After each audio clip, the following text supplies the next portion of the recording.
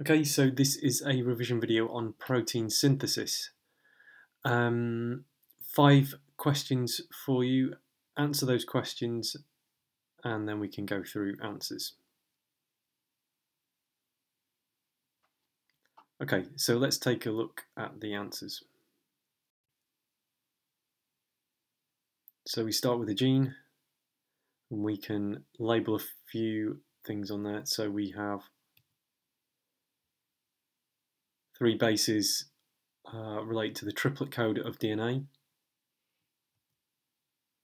And remember, exons are coding regions, introns are non-coding regions.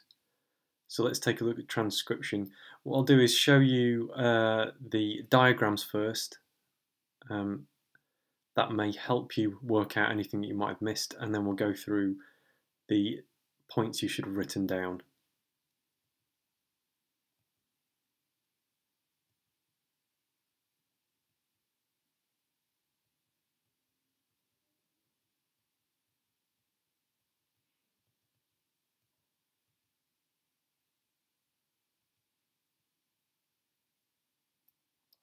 So hopefully that helped you identify those 4 key points.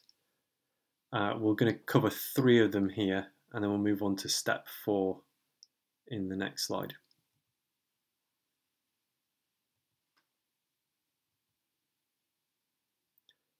Okay, so the 4th step we will go on to now.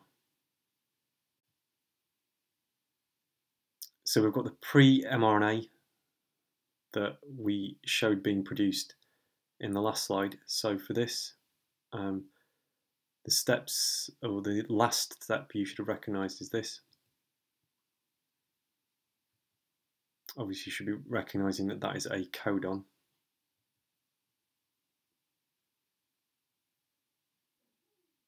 And then finally, as an added point, just recognise that mRNA leaves the nucleus via the nuclear pores. So let's move on to translation. So now we move on to translation. So we have our mRNA. What I will do is go through the animation, and if you have spotted anything you've missed, you can add that. But also hopefully this just helps show you the process in full.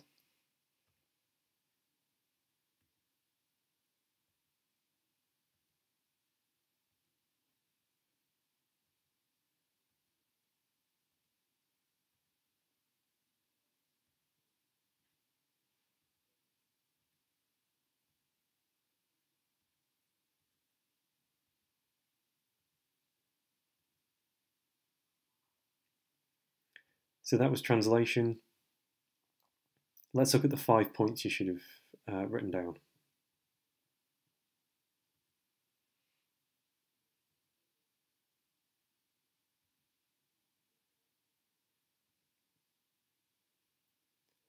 Okay, so hopefully you got all those points.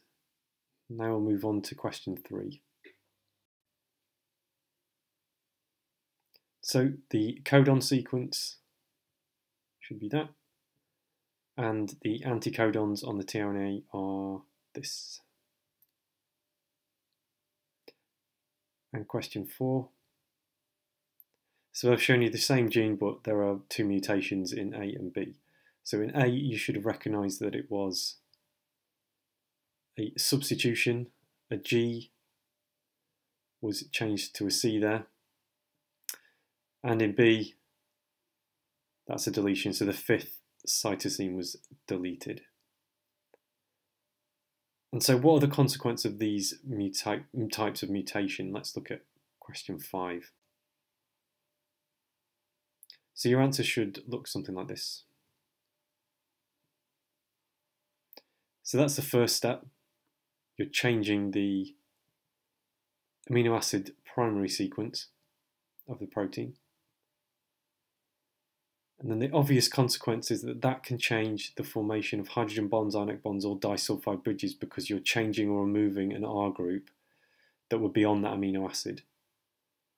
And then that can alter the tertiary structure or 3D shape. And obviously we know that's key for the functioning of proteins. So if that changes, the protein may no longer function. And so hopefully what you understand is that because most enzymes are proteins, enzymes can be drastically affected by mutations. So I just wanted to make a few points about how these mutations can affect enzyme function. So there's just 2 extra points here.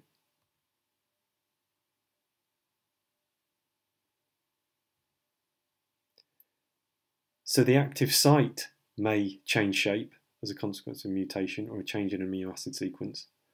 Or it might be that by changing one of the amino acids, that amino acid may be important for binding to the substrate.